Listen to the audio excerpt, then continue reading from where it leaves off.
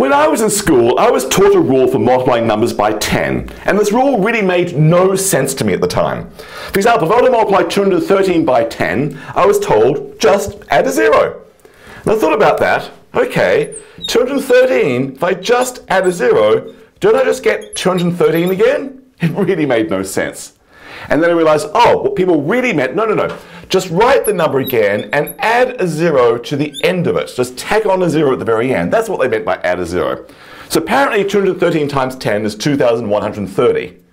Okay, that makes a little more sense, but why? Why do you just tack a 0 onto the end of the number? Is that really the right thing to do?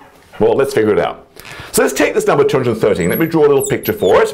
I guess I drew too many boxes. Thousands, none, but I've got 2 hundreds, 1 10, and 3. There's 213, and I want to multiply everything by 10. Scale up by a factor of 10.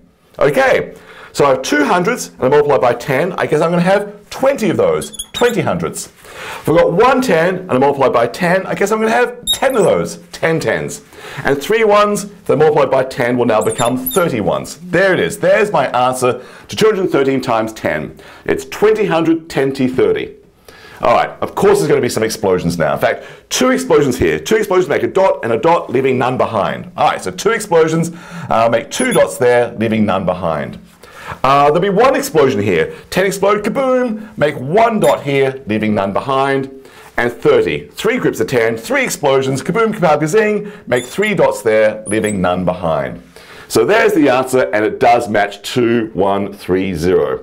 Okay, but we didn't really tack a 0 in the end. What really happens, all the explosions shifted things over and revealed a 0 at the very end.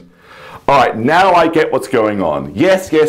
All the digits kind of shifted over one place to reveal a 0 at the end when I multiplied by 10. Okay, I've got it now.